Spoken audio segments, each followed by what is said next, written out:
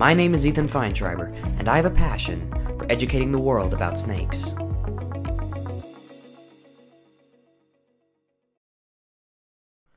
Arguably, Florida's most commonly encountered snake is the black racer. This often lizard-consuming snake can be seen in just about every one of Florida's habitats. It's a fierce predator that is difficult to catch. But it's not the only snake in Florida that fills the ecological niche of being quick and speedy. It's got competition, their primary competitor being this. This is the Eastern Coachwhip, Florida's fastest snake. An average adult dwarfs any racer that it may stand against. Unlike the black racer, suitable habitat for finding one is usually restricted to sandier regions, making them much less common, especially knowing these sandier regions are being replaced by agriculture. So not only is finding one uneasy, but the one chance you have of catching one, assuming you're lucky enough to see one, is slim, as they can escape from predators in the blink of an eye. Holy crap! This means I need to be faster than Florida's fastest snake. I did see one of these last year very briefly. I was in these very sandhills exactly 1 year ago from this, and saw my first Eastern Coachwhip retreat into a burrow before I could catch it. And for a year, that was the only one I'd ever seen. So my determination this time was higher than ever, because if this was going to be anything like last year, I only have one shot. As I walked through the sandhills, I would slow down and be as stealthy and unnoticeable as possible anytime I approached a burrow that they could be crawling in or out of. Yet it was just as I was walking past a tree that my opportunity revealed itself, and I took it. I just did it. Oh. Hi. Hi. Oh my god. Yeah, give me a second. Give me a second, buddy, before you strike at me. I just need to process how much I love you. Oh my god. That is not a small snake. That is such a cool snake. If I'm slow, so should he. Don't do it. Ow! And here we have the Eastern Coachwhip, one of the longest snakes that you can find here in Florida, period.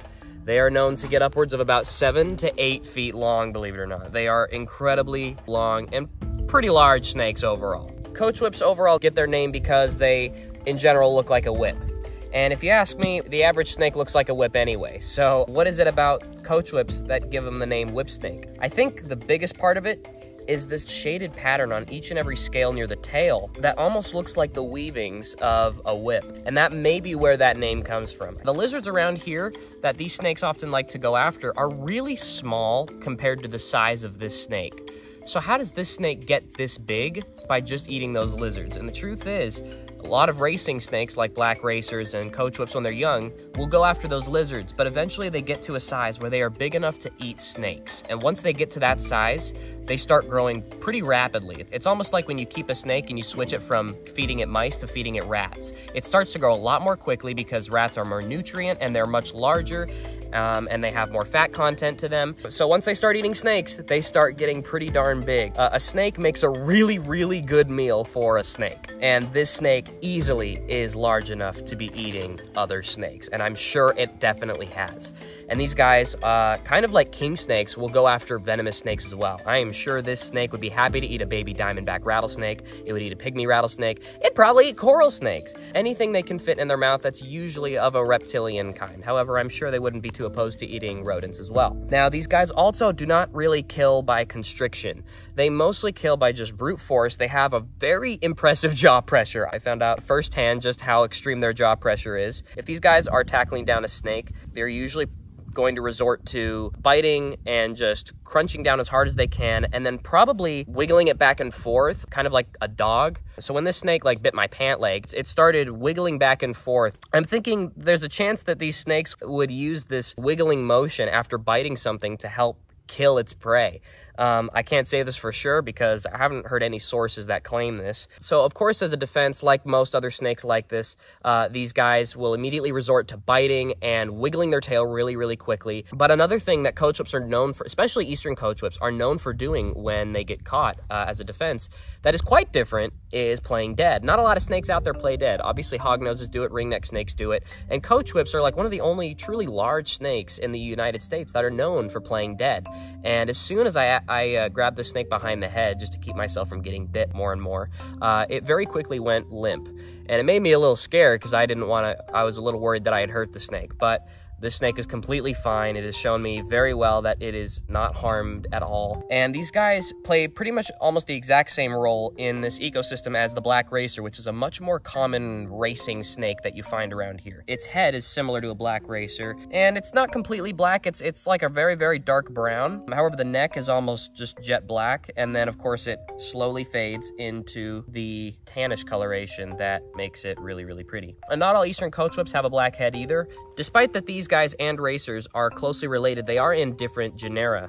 Racers are in the genus Coluber, these guys are in the genus Masticophis, so they're considered a type of whip snake. When it comes to finding whip snakes back home, they're usually really fast and really quiet. However, there's a lot of leaf litter on the ground over here, not so much in the middle of the desert, so when these snakes make a break for it, it makes a lot of noise and they're pretty easy to notice and then try to catch, which is nice. And there's many different types of coachwhips you can find around the United States and Mexico, including the one that I actually have already made a video about called the Red Racer down in southern Utah. And those look obviously much, much different from this. It was much smaller, whereas these guys have this just kind of beautiful tannish color that blends in really, really well with the pine savanna that they are often found in. Now, do these snakes make good pets? And the answer is absolutely not. Feeding them is going to be very difficult. Keeping a large enough enclosure for them to satisfy their needs is going to be almost impossible unless you're willing to dedicate an incredible amount of space and time and energy and resources just to make something that's going to probably only be mediocre. So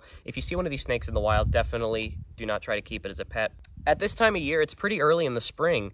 However, these snakes can be found almost any time of year down here in North Florida. So as long as it's a sunny day, these snakes will be out and on the move. And they can be found in pretty warm temperatures as well. Definitely more heat tolerant than other snakes. And lastly, the snake, in terms of danger, is a completely harmless snake, despite the fact that they will try to bite. If you catch one, they are a completely non-venomous, completely harmless snake, nothing you need to worry about if you see one or catch one. So thank you so much for taking the time to educate yourself on the Eastern Coachwhip. I'll see you guys next time with possibly an even cooler snake. Words can't express the gratitude I felt for having a hands-on interaction with this snake. It was easily the longest snake I'd ever seen in the wild, and was a greater experience than I ever imagined it would be. If you enjoyed this episode of Snakes on the Brain, let me know by giving this video a like, and if you want to learn about other snakes I've caught, make sure to subscribe.